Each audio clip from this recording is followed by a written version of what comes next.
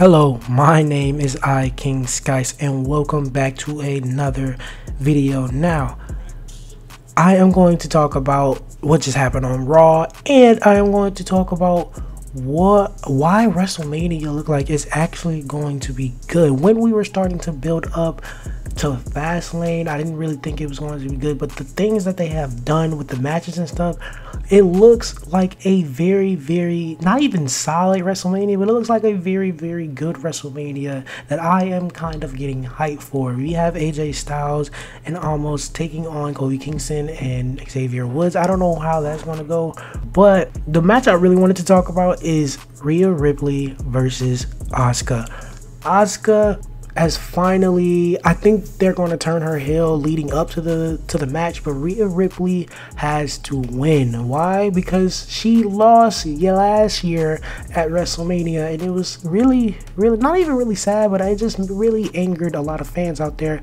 So making Rhea Ripley get her title back is kind of a must at this point, because if she doesn't, that's 2 WrestleManias before she's even debuted on the main roster that she's lost 2 times at WrestleMania before she's even assigned to a main roster. That would be tough.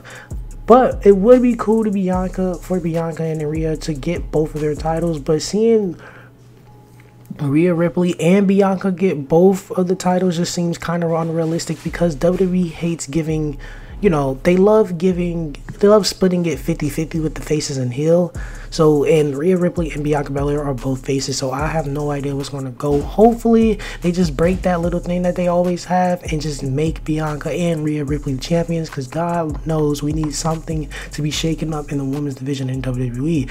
The next match I want to talk about is Daniel Bryan versus Edge versus Roman Reigns. Now, this match isn't official, but the looks of the booking and stuff in wrestling news just tells me, and it's all pointing to, that Daniel Bryan versus Roman in a triple threat will possibly be not one of the greatest WrestleMania matches, but be a highlight of WrestleMania, because that match can be so good. And I like that they put a third person in there, because Edge is getting up there in age, and maybe the Edge can take some rest while Daniel Bryan and Roman Reigns are fighting, and maybe it can amount to even a greater match, but who knows. But I know for a fact that Daniel Bryan versus Edge and versus Roman Reigns will take place in a triple threat match. I just know. There is no way Roman Reigns taps out while fighting Daniel Bryan and they don't give him another shot.